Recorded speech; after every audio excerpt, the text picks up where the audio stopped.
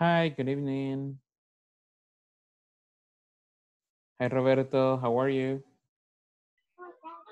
Hi, good evening, teacher. How are you, Roberto? ¿Cómo estamos? ¿Todo bien? Fine. Excellent. How about you? I'm okay. I'm fine. Thank you. I'm ready for the class. Are you ready for the class? Yes, I want a number. Excuse me? I want my number. Ah, okay. Perfect. Okay. Excellent. ¿Puedo ver el video, Roberto? Yes. Okay, perfect. Perfect. All right. Hi, Rosie.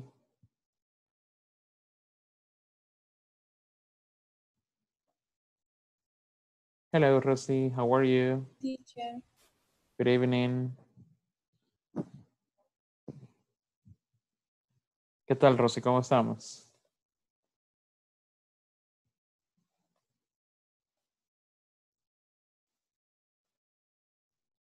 Creo que Rosy está teniendo problemas con la computadora. Again. Okay, we're going to wait a couple of minutes so that your classmates come, okay? We're going to wait Okay. for a little time. Hi, teacher. Hi, Rosy. ¿Cómo estamos? Bien, teacher. Qué bueno. Intentando con la máquina, pero ya vi que no. Esta no es la que no me funciona. Ah, okay. Ujú. Ya, No, acuérdese que no. en cualquier... Ajá, igual se la puede cambiar mejor, okay? Para que no se pierda por acá.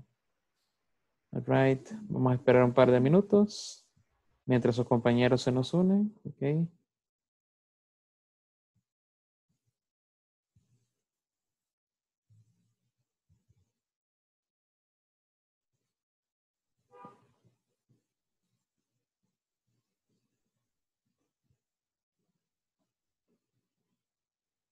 Hmm.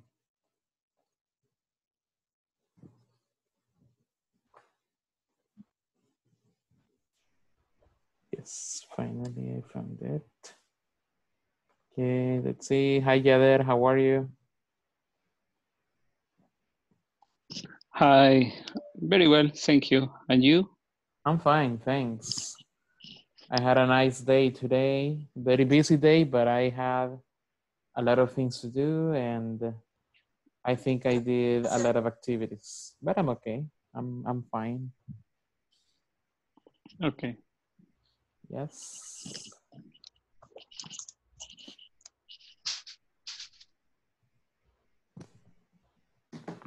Okay, 1 minute more. Vamos a esperar un minuto más. Mientras vienen sus compañeros. ¿No han tenido problemas con la plataforma hasta ahorita? No, todo bien, teacher. Ok, perfecto.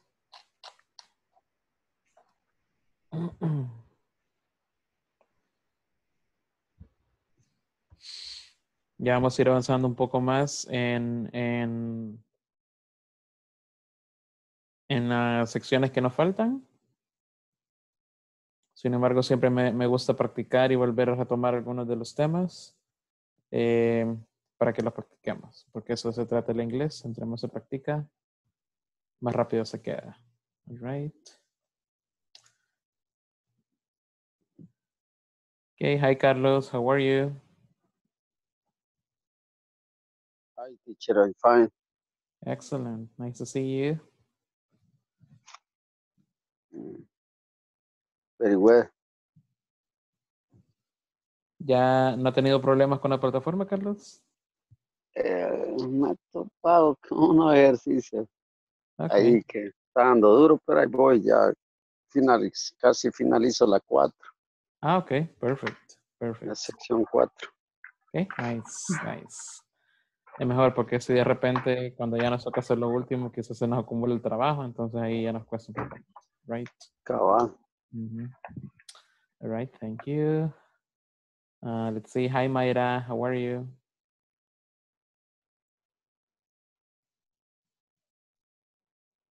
¿Qué tal, Mayra? ¿Cómo estamos? Bien, bien, bien, teacher. Buenas noches. Good evening. ¿Qué tal? ¿Cómo estuvo el día? Bien, ahí, con mucho trabajo, am, incorporándome nuevamente Okay, welcome a back. las clases. Bienvenido de Ya. nuevo. Okay. Thank you. En la plataforma, aparte de los problemas que ya habíamos mencionado, ya no ha tenido problemas. Realmente. Ay, lo siento por haberle dado tanta lata, pero no, ya terminé la 3, ya voy empezando la 4. Ah, ok, perfecto, Sí. perfecto.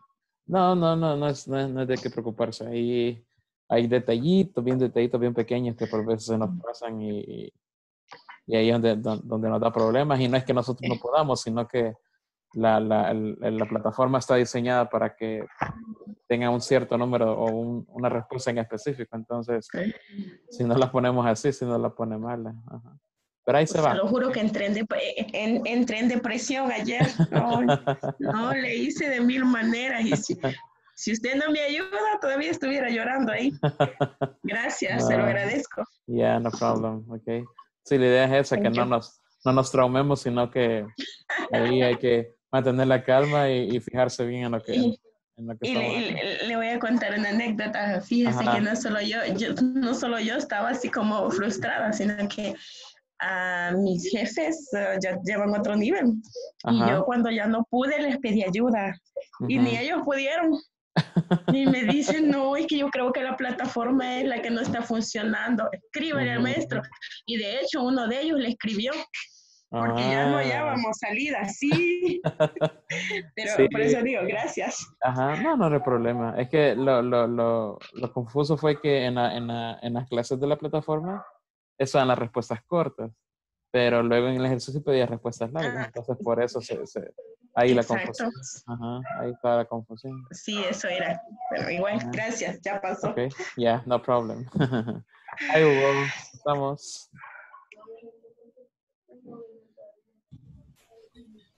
Hi, very good.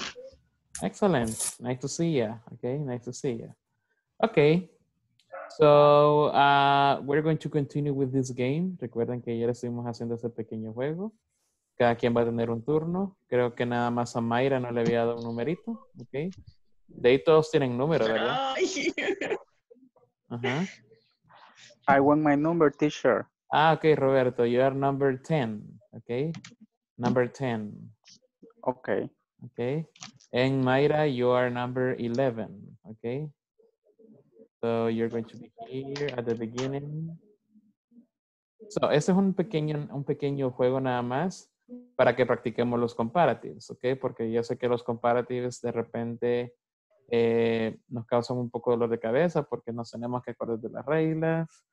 Tiene sus pros y sus contras, porque por veces la escritura tiene que ser bien específico uno en algunas reglas, pero en la cuestión de hablar, por veces no podemos confundir entre more y usar el ER al final. Entonces, por eso me gusta practicar esto cada vez que puedo, ¿sí?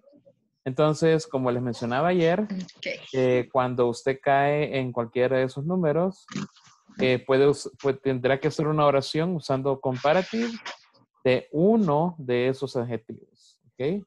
Por ejemplo, en el primero tengo happy y sad. Usted puede hacer una oración usando happy o puede hacer una usando sad, perdón.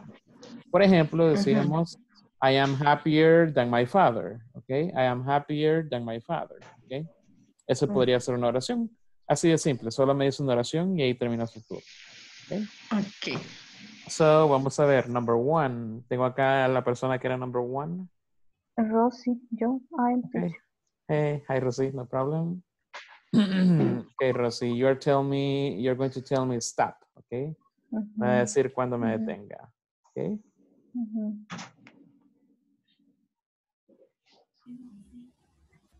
Stop. Okay, Rosy, you have 3 points. Okay, vamos a ver. 3 points. So, number 1, 1, 2, 3. Okay, Rosy. Long and short. Usted elija Long una y and hace una short. oración. Ujú. Mm, eh, Guatemala. I don't know. Ujú. Guatemala is more long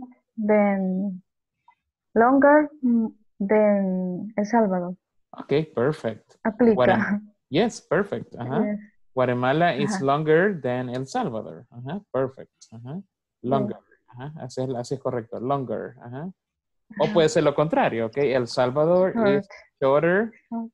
than Guatemala. Perfect. Mhm. Thank you, Rosy. Number 2. Who is number 2? Yo, Javier. Yader, okay, Yader, let's see. You tell me stop whenever you want, okay? Stop. Okay, 1. Okay, let's see, Yader. You are number 2. Okay, hot or cold? Hot or cold? Hot. Veamos.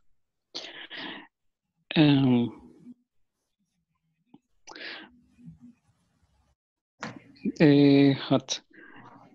The chocolate is hotter than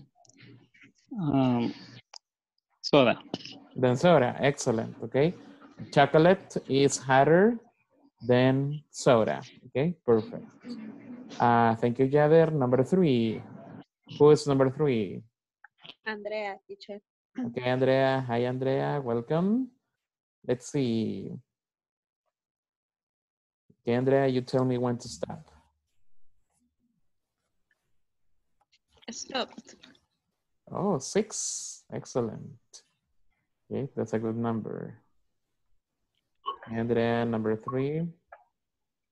So 1, 2, 3, 4, 5, and 6.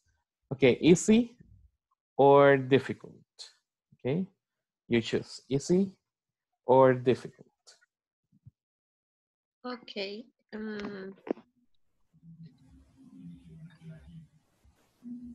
The exam, the mathematics is difficult than English. Okay, the mathematics exam is more difficult than English exam. Perfect. Okay. Okay. Yeah. Remember, more difficult. Okay. More difficult. All right. Perfect. Who is number 4? Number 4. I am Carlos. Carlos. Okay. Carlos, number 4. Let's see. Okay, Carlos, you tell me when to stop.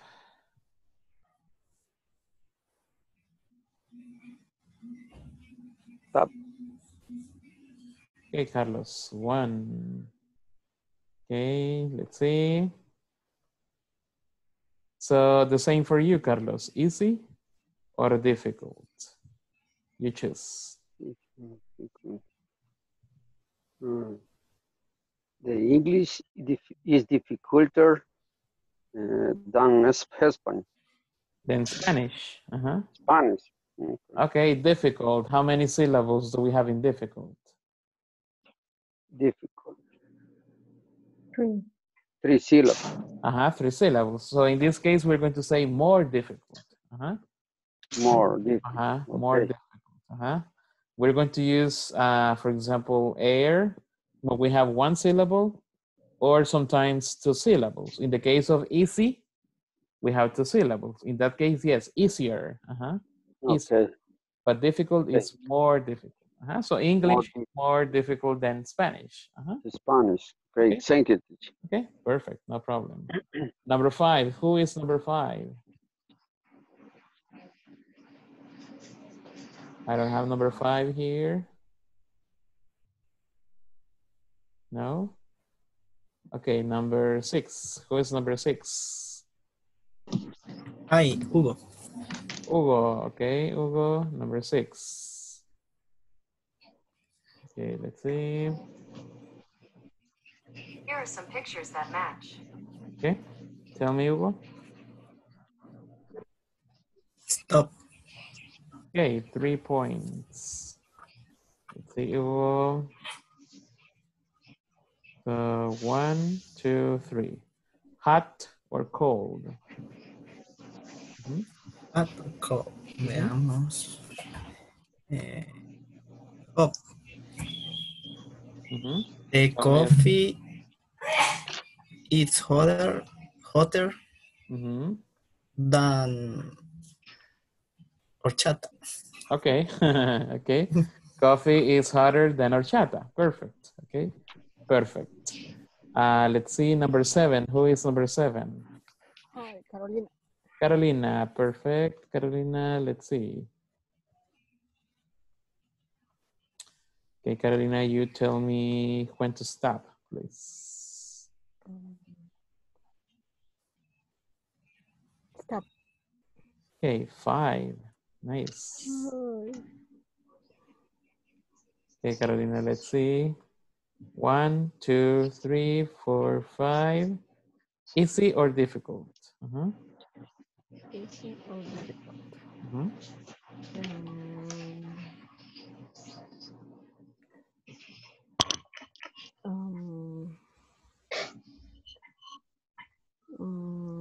Vamos a ver.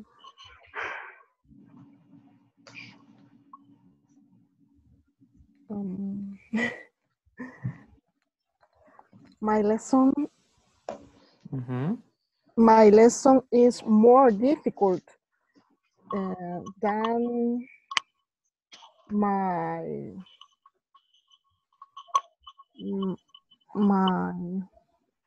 homework. Okay.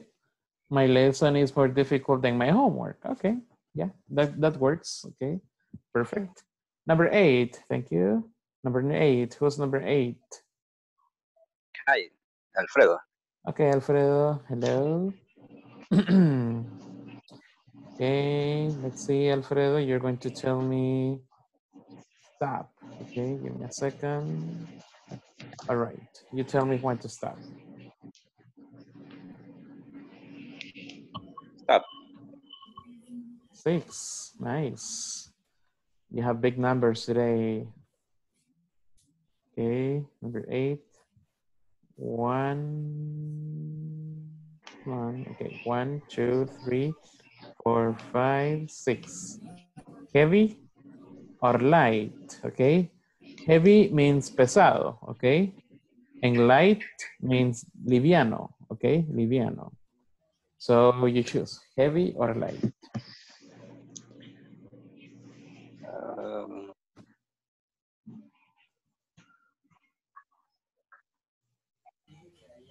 The car is more heavy than bicycle.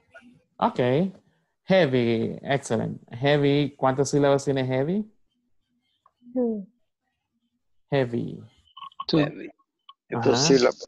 2 syllables, ok. Y en este caso termina con la letra Y. Entonces tenemos que decir heavier. Heavier. Heavier. Okay. So the car is heavier than the bicycle. The car is heavier. Okay. Thank you, teacher. Okay, no problem. And number 9. Who's number 9? Number 9.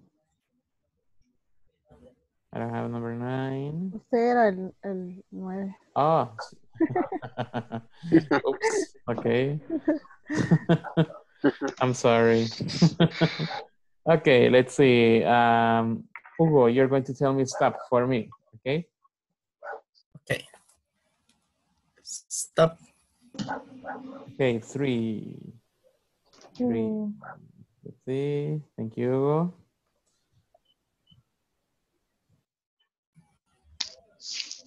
One, two, 3. Long and short. Okay, let's see. The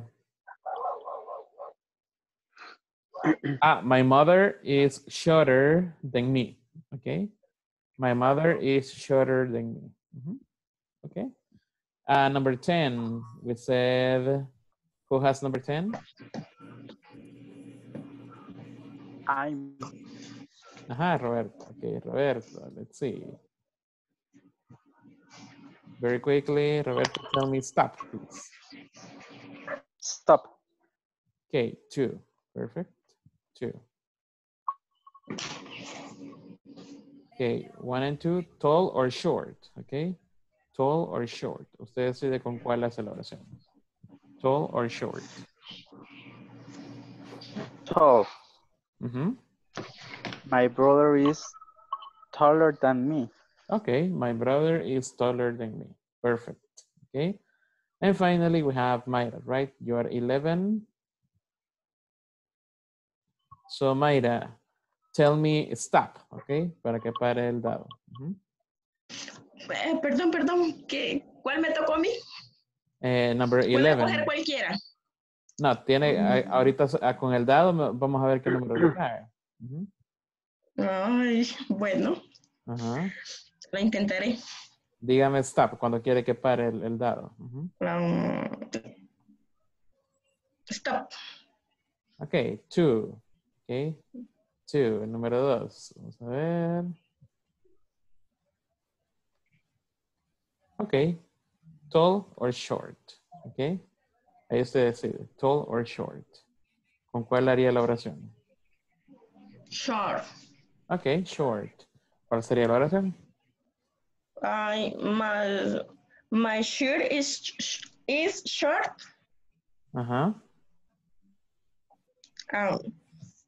My shirt is short. Ok, pero ahí estamos comparando dos objetos. Ahí sería my shirt is shorter than. Y sería el otro objeto.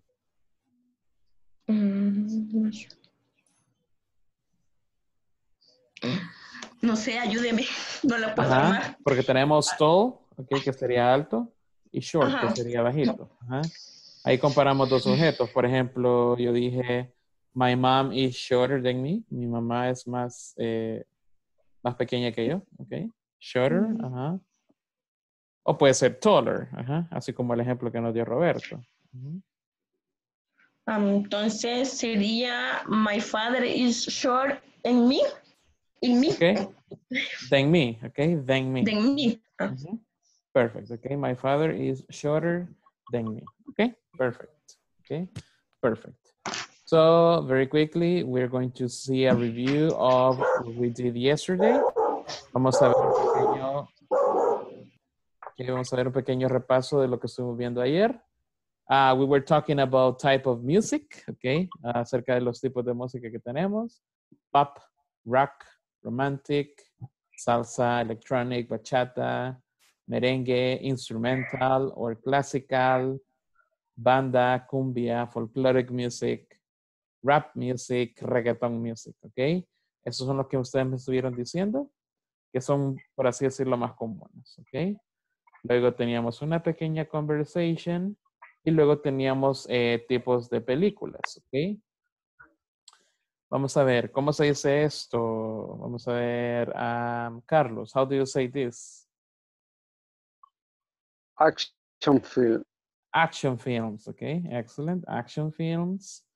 Let's see the next one, Jenny, how do you say this one?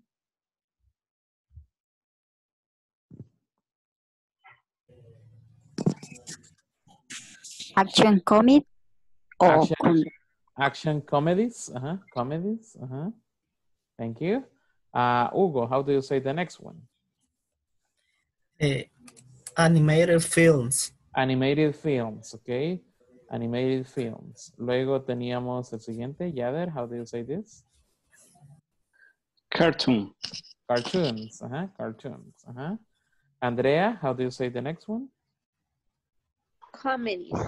Comedies, excellent. Carolina, how do you say the next one? Vamos a ver si lo puedo pronunciar. Documentary films. Excellent, documentary films, Documentary films. Let's see the next one. Alfredo, do you remember this? Love stories. Love stories. Love stories. Okay. Rosa, do you remember this? Musicals. Musicals. Okay. Musicals. Perfect. Then we have Andrea. One more time, please. How do you say this? Mysterious. Mysteries. Mysteries. Okay. Mysteries. Mysteries. Luego tenemos science fiction. Ok. Science fiction. Y por último miramos horror films. Ok. Horror films. Entonces, eso nos van a ayudar a hacer las preguntas que hemos estado practicando el día de ayer. Hicimos un pequeño repaso de preguntas de yes, no y de WH, ¿ok? Pero al mismo tiempo vimos object pronouns, los cuales decíamos que iban justamente después de un verbo, ¿ok? Entonces, para entender eso más rápido, hicimos un par de oraciones. Por ejemplo, I love pop music. I love it, ¿ok? En este caso, este it se está refiriendo a pop music. Por eso lo ponemos como it. Luego, I like cheese pupusas. Sorry, I like cheese pupusas. In this case, pupusas is in plural, okay? So I need to say I like them, okay? Porque acá teníamos ese pequeño cuadrito que decía que para they vamos a usar them, okay? Únicamente después del verbo, okay? Únicamente después del verbo. Entonces, I like cheese pupusas. I like them, okay? Otra oración que estuvimos haciendo, I prefer to listen to Shakira. I prefer to listen to her. ¿Ok? Entonces, en ese caso, eso nos van a ayudar para responder las preguntas. ¿Ok? Porque eso fue lo que estuvimos viendo el día de ayer. Decíamos que tenemos varias maneras de poder responder a esta pregunta. Por ejemplo, do you like comedy films? ¿Ok? Do you like comedy films? En este caso, como sería in plural, vamos a responder con them. ¿Ok? Yes, I do. Yes, I like them.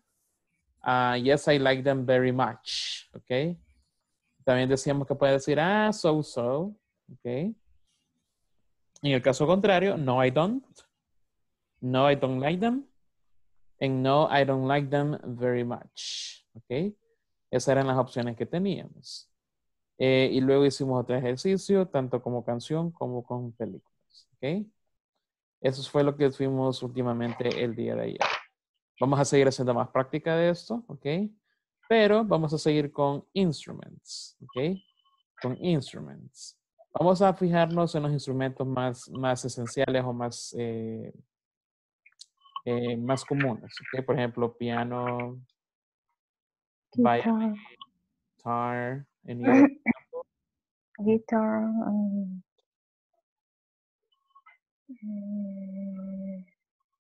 Another instrument that is very common.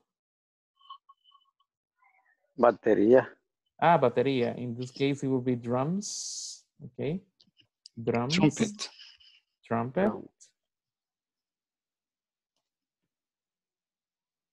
Drums, eso sería batería. Luego, let's see, trumpet. Oh, yeah, no H. Okay. Trumpet, ok, que sería trompeta. Drums sería batería. Ok, yeah, those are the most common ones, ok. Por ejemplo, usted puede preguntar, do you play the piano? Do you play the violin? Do you play the guitar? Ok. Y la respuesta sería muy fácil, yes I do or no I don't, ok. Casi siempre usábamos esto, pero para preguntar sobre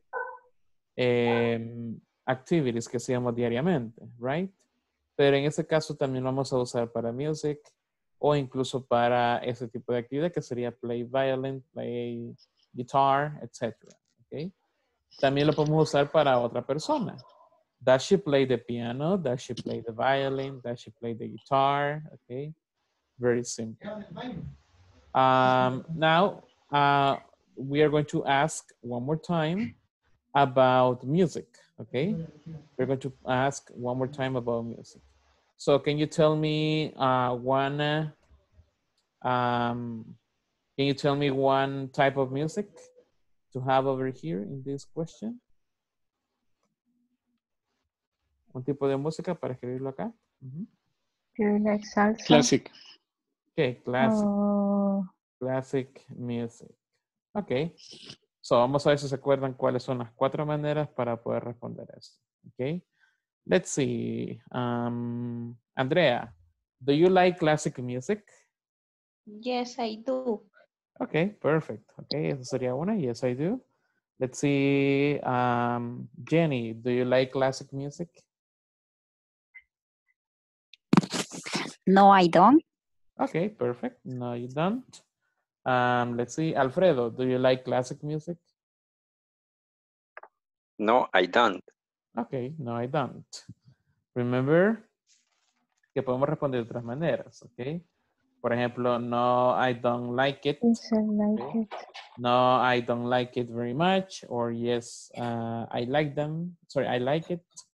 Or yes, I like it very much. Okay. Let's see, one more time. Do you like classic music? Yeah, there. Do you like classic music? Yes, I like them. Okay. I like it. I like it. I like it. Let's see. Hugo, do you like classic music? Yes, I like it very much. Okay, perfect, perfect. Now I'm going to ask about a family member, okay? Le voy a preguntar de un familiar. So, let's see, Rosa, tell me a family member that you have. My sister? Okay, your sister. Does she like reggaeton music? No, she hates reggaeton music. Okay, she hates reggaeton music. Okay, perfect. No, she like it. Oh, really? She likes it. She likes it or she hates it? No, she like it.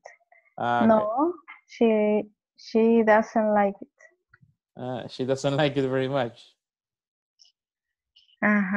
Okay, perfect. Andrea, tell me a family member. My husband. Okay. Does he like salsa music? Yes, he liked them. He likes them or like it? Like this. Like it. Okay, it. Porque estamos hablando Okay. de algo en singular, sería it. Okay. Okay, perfect. Let's see, Alfredo, tell me a family member. My wife. Okay, does she like, let's see, does she like banda music? Yes, she liked it very much. Okay, she likes it very much. Excellent, okay, excellent. Now, these are some yes, no questions that we can ask, okay? But also, we can make some information questions, okay? For example, what kind of music do you like? Or what kind of music does your father or mother like, okay? In this case, I think the most common is this, okay? What kind of, okay? And also you can ask about movies. What kind of movies or films do you like, okay? And you can tell me, for example, action movies, comedies, etc. Okay? So this is also useful for that. Okay, remember kind, okay? Kind. Also, we said that we can say type, okay? What type of music do you like, okay? So, now you're going to ask me, okay? Ahora ustedes me van a preguntar a mí. It can be a yes, no question, or it can be an information question, okay?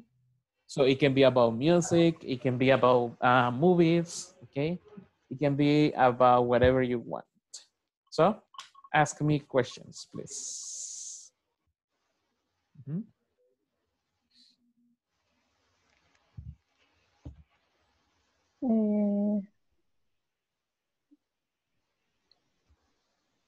Do you like reggaeton music? Yes, I like it. So, yeah. Another person?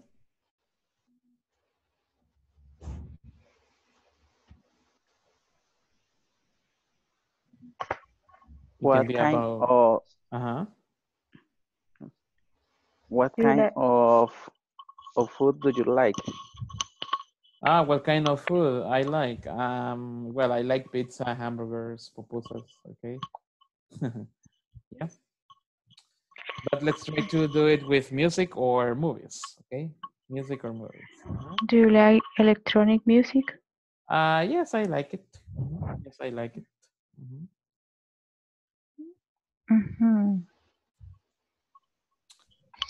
Do you like love story films? Do I like love story films? Yes, I like them. I like them. Another question. It can be about music or movies, okay? Do you like science fiction films? And what is your favorite science fiction film? Yes, I like science fiction films. I think my favorite science fiction films are Harry Potter movies. Harry Potter movies. Another person?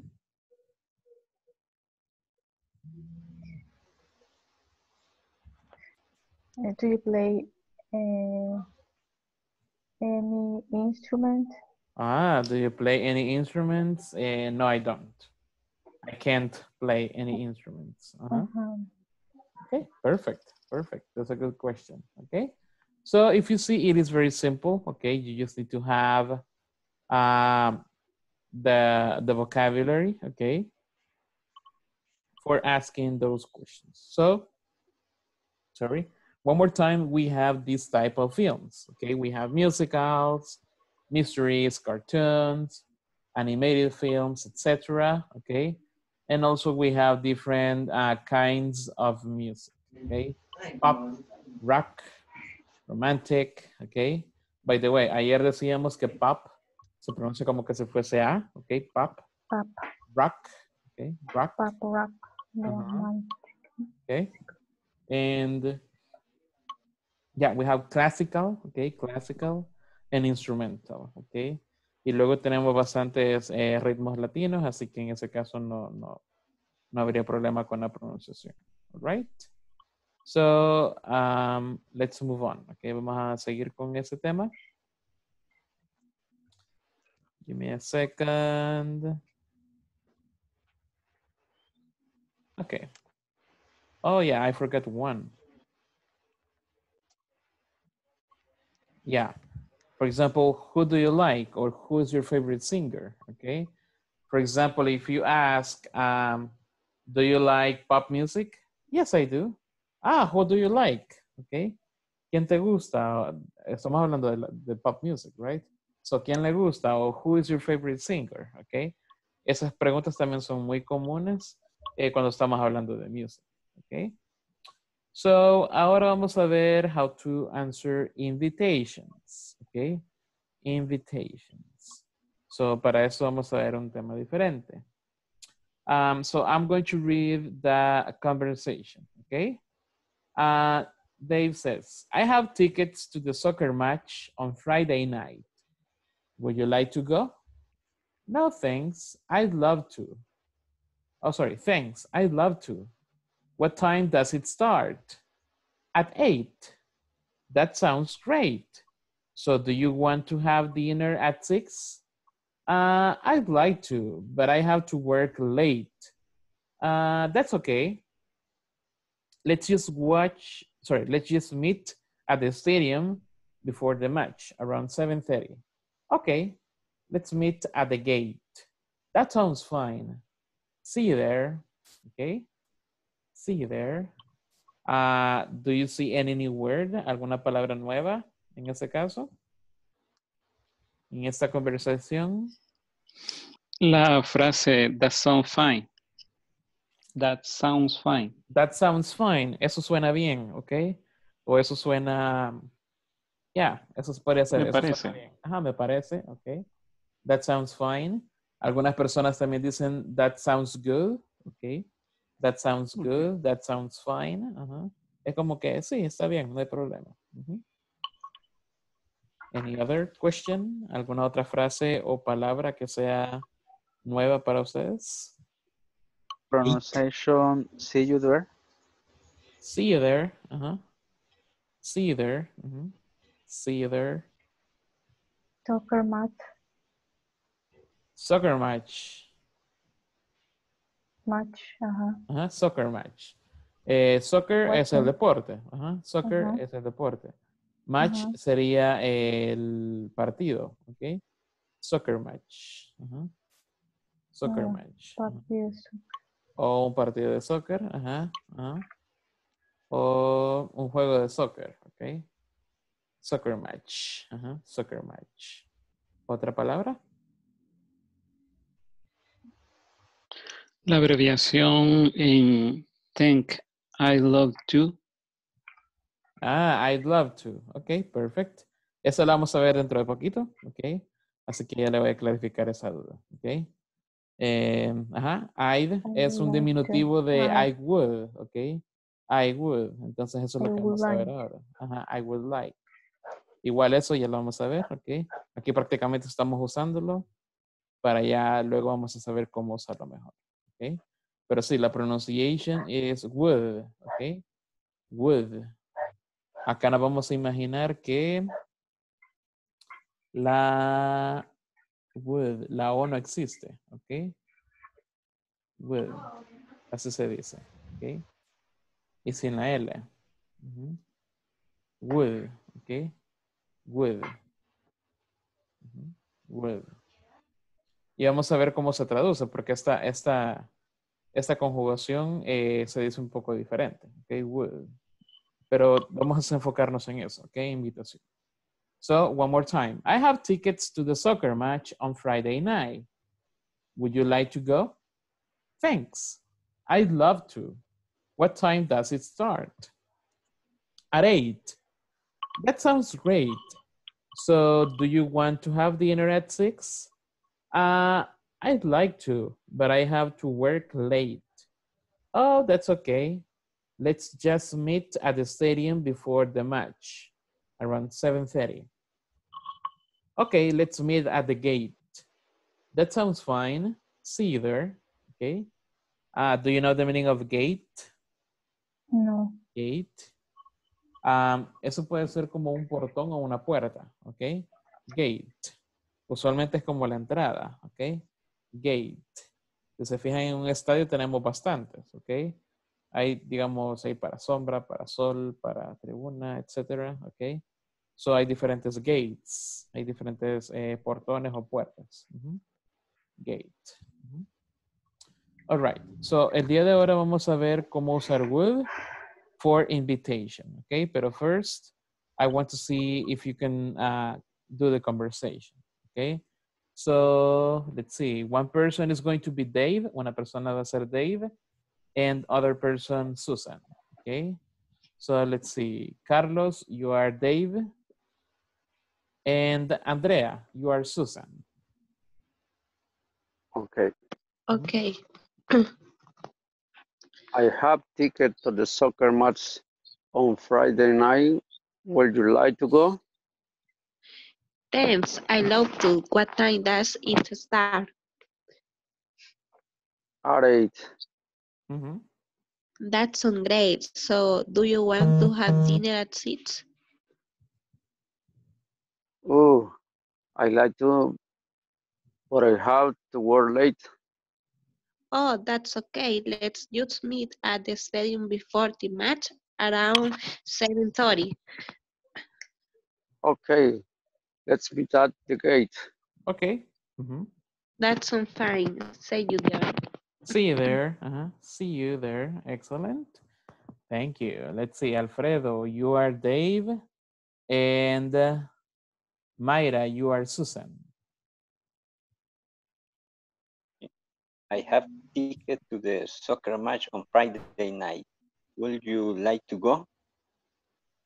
Thanks. I love to. What time does it start? At 8. That sounds great. So that you want to have dinner 6. Oh, I like to, but I have to work late. Oh, that's okay. Ay, no puedo pronunciar eso. Just. Ajá. Let's just make I the stadium before the match. Iron 7 30. 7. 7:30. Okay, let's meet at the gate.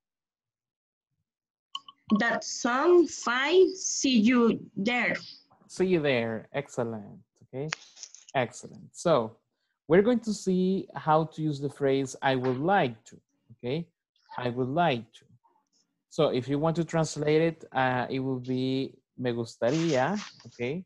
Me gustaría. Okay.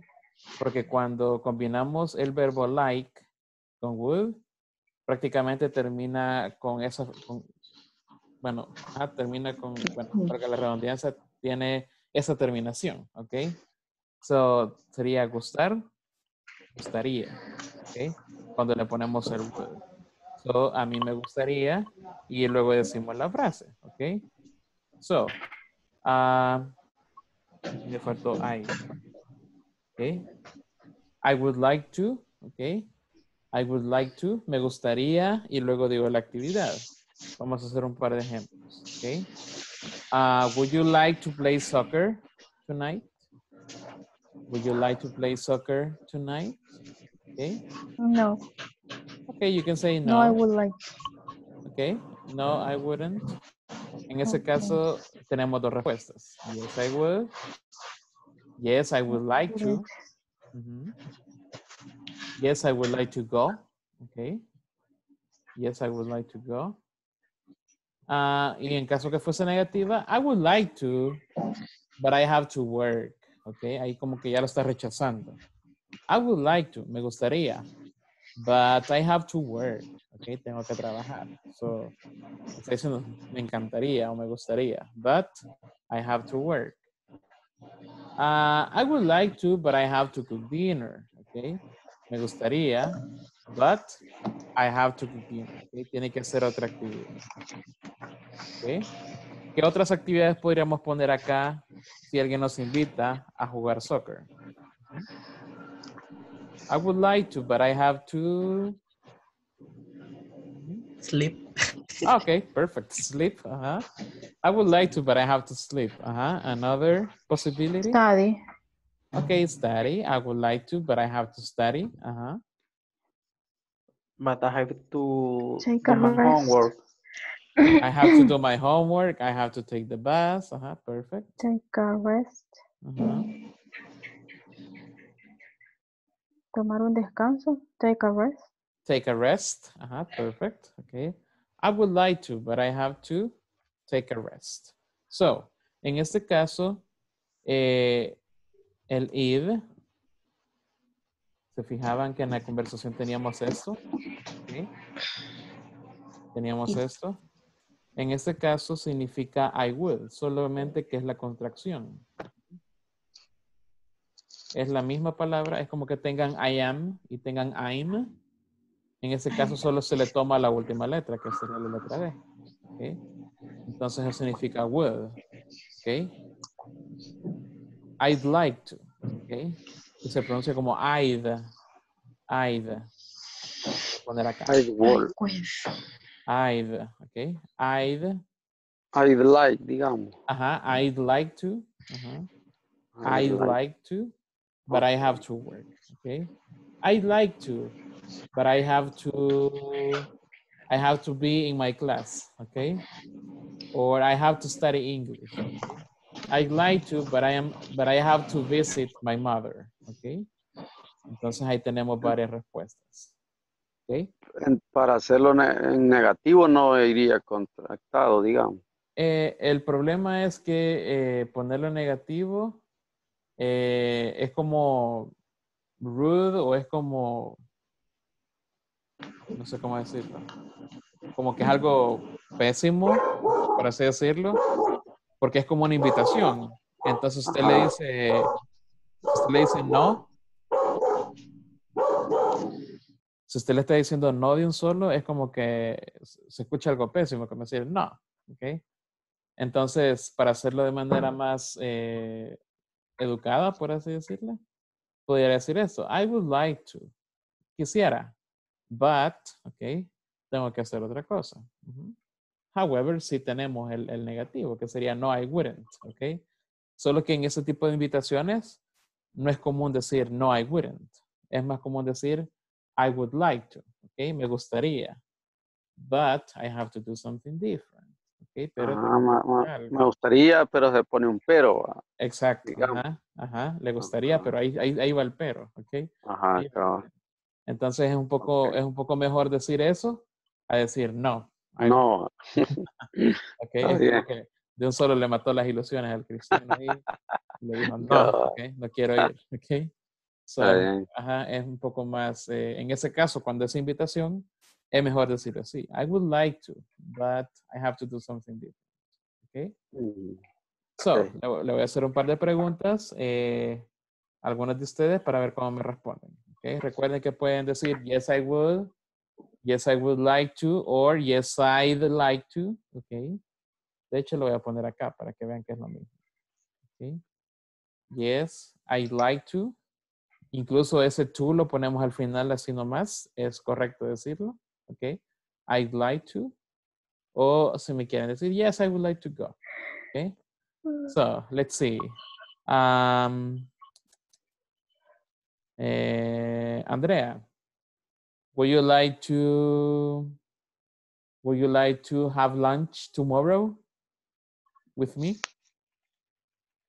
Yes, I like to. Okay, yes, I'd like to. Excellent. Okay. Let's see. Alfredo.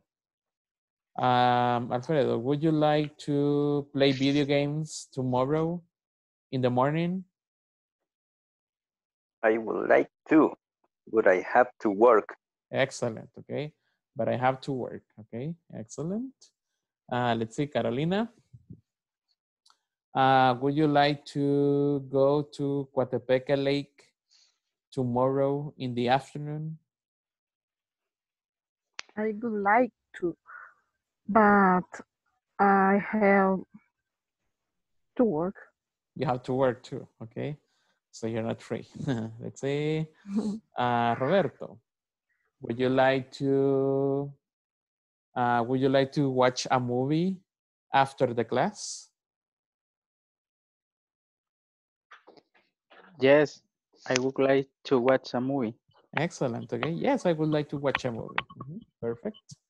Hugo, would you like to play video games after the class? I would like to go, but I have get up early tomorrow. Okay. You have to get up early tomorrow. Yeah. Okay, no problem. Okay, thank you. Let's see, Jenny.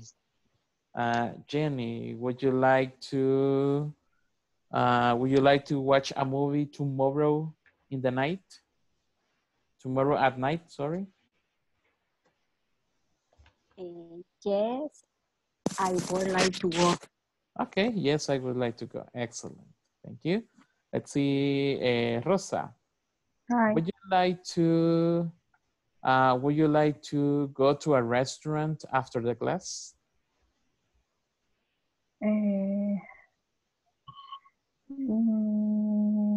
Yes, I would like, but I have to sleep.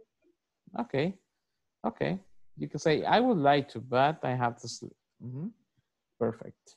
And let's see, ¿a quién no le he preguntado? Yader, ya le pregunté. No. No. Okay. Yader, would you like to go to El Pital this weekend? Yes, I like to very much. Excellent. Okay. Yes, I'd like to. Excellent. ¿A quién no le he preguntado? Teacher, I can say I would like to, but I feel sick. Perfect. I feel. ¿Puedo cambiar el verbo? Ya. Ajá. En vez de I have to, también puede decir I feel. Okay. I feel sick. I feel hungry. Ok. Ahí depende de lo que usted quiera decir. Okay, pero sí es posible. Thank you.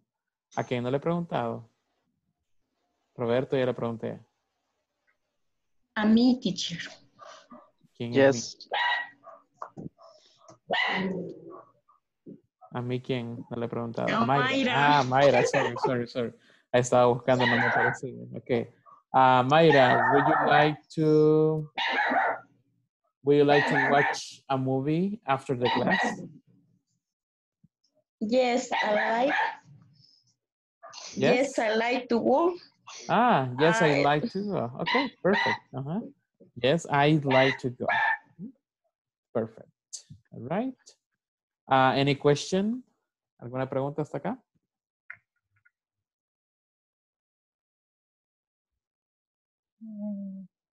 Recordémonos que en este caso would no se puede traducir por sí solo, ¿ok?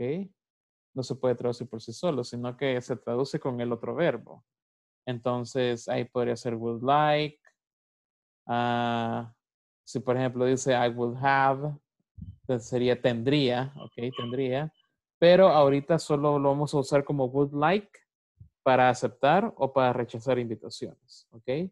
Más adelante en otros niveles van a poder observar cómo se usa el would.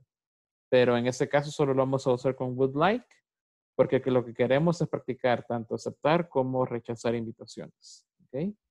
Así que una vez más, acá tengo el ejemplo en la conversación que hicimos. Would you like to go? Thanks. I'd love to. Let's see. I'd like to, but I have to work late. Entonces es prácticamente lo mismo que estuvimos viendo hasta ahora. Y ahorita que estoy viendo el otro, aparte de I'd like to, también puedo usar el verbo love. ¿Ok? I'd love to. ¿Ok? I'd love to, que sería, bueno, nosotros en inglés casi no decimos amaría, ¿ok? Amaría hacer esto, sino que... Me encantaría. Exacto, me encantaría, exacto. Me encantaría hacerlo, ¿ok? Entonces ahí es como, te voy a aceptar la invitación, pero sabe que me va a encantar estar ahí, ¿ok? So I'd love to, ¿ok? I'd love to. I would love to go. Me encantaría ir, ¿ok? Like es, sí, me gustaría, ¿ok? But love is like, uff, ¿ok? Me encantaría estar ahí, ¿ok? Por ejemplo, si alguien le invita a algo al fin de semana, in the case of, for example, would you like to go to the beach on the weekend? Yes, I would love to. Okay? I would love to. But I have to visit my mother or something. Okay? Hay algo más importante, pero a usted le encantaría ir. Okay? So así es como lo usamos. Okay?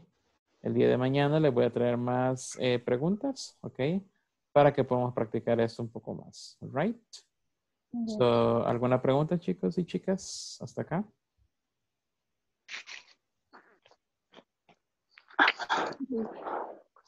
All right. No.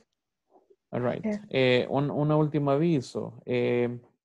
Nos informaban de Ingles Corporativo que les van a hacer una encuesta.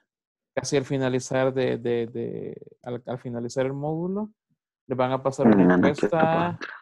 Les van a pasar una encuesta les van a pasar una encuesta preguntando la información de las clases, ¿ok? Entonces, para eso es necesario que tengan mi nombre completo. Ahí en el WhatsApp se lo voy a escribir completo para que cuando se lo pidan puedan escribir el nombre completamente. Porque yo sé que la mayoría sabe que soy Teacher Dennis, pero no les he dado mi nombre completo. Así que se lo puede dejar en el chat para que cuando puedan hacer esa encuesta me puedan buscarlo por mi nombre o no sé si van a tener que escribir todo. ¿Okay? Así teacher, que, yes. Teacher, ¿y la encuesta para qué es? Para preguntar si usted va en el segundo, ¿qué? El mes, el siguiente del otro nivel. Eso sí, no sé, fíjese. No sabe. No sé, solo sé que es en cuanto al performance, si las clases empiezan a tiempo, que si son entendibles, si se escucha el audio, cosas así creo que son las preguntas. Ajá. Y no sé qué tanto preguntarán, para serle honesto, porque nunca... Bueno. Ajá, ajá. Y yo he hecho otro tipo de encuestas en las que sí bueno. más o menos le piden lo mismo. Así que ahí más o menos... No, pregunto porque de hecho nosotros en este nivel, por lo menos yo en el principiante, ya cambiaron como 3 veces el maestro. Y los que ya van en el otro nivel, ellos se mantienen desde el principio del inicio del curso, siguen con el mismo maestro. Entonces, yo siento que el estar, entonces yo pensé que era para eso, porque de hecho siento que no es una buena idea estar cambiando maestro cada mes que uno inicia. Bueno, igual, entonces, pensé que era para eso, pero aprovechando que nos van a hacer esa encuesta, es que... Sí, tal vez se puede poner como en comentarios. Voy a preguntar por qué a nosotros nos... Sí, porque, repito, con usted son 3 maestros los que yo tengo, y era lo que le explicaba la vez pasada, y ellos no han cambiado ni una vez, ni un módulo. Pasaron al segundo ya y siguen con el mismo. Bueno, pero ahí era sí una no... pregunta nada más. Sí, ahí sí no sé cómo lo manejarán ellos. Ajá. Bueno, pero sí, si hay una gracias. parte de comentarios y usted desea que el mismo maestro siga o tomar en cuenta eso, que siempre se siga continuando con el mismo maestro, me imagino que ahí se puede hacer esa observación, ¿verdad? Sí, yo siento que fuera lo ideal y lo correcto que deberíamos de hacer, que digamos, iniciamos con usted y hasta terminar deberíamos de seguir con uno nada más, no estar cambiando porque no todos tienen el mismo método de enseñanza. Sí, eso sí, lo comprendo. Ajá. Pero sí, como le repito, ahí ellos son los que deciden. All right. Gracias. Yep, no problem. So everybody have a good night, okay? And I hope see you tomorrow, okay? Tomorrow, teacher. Good night. Bye, Good teacher. night. Good night.